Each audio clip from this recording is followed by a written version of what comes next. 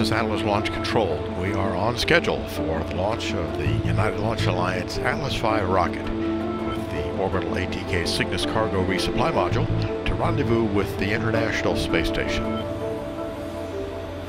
The larger enhanced pressurized cargo module is being launched this morning. This is going to be resupplying the crews on the space station with clothes, food, water, and equipment. And then in addition to that, all of the experiments that will be keeping the crews busy. The Orbital ATk Cygnus cargo module is an 8-ton unmanned cargo vehicle, essentially a space freighter.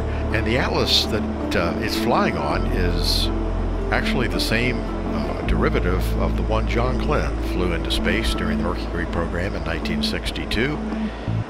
And then on top of the Atlas, giving the final boost to the cargo module, is a Centaur high-energy upper stage, which was originally developed by NASA. Securing Centaur LH2. Securing Centaur LO2.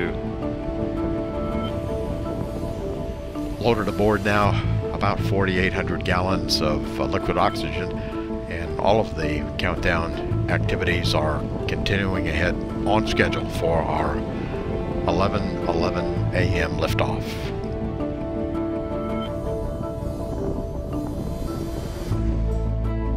Status check to proceed with terminal count. Respond go, no go. Atlas systems, propulsion. Go.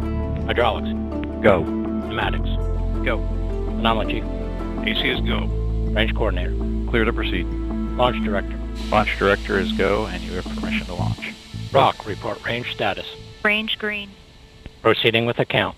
T-minus 10, 9, 8, 7, 6, 5, 4, 3, 2, go for main engine start, 1, 0, and liftoff of the Atlas V rocket with Cygnus and the SS John Glenn, extending the research legacy from living and working in space.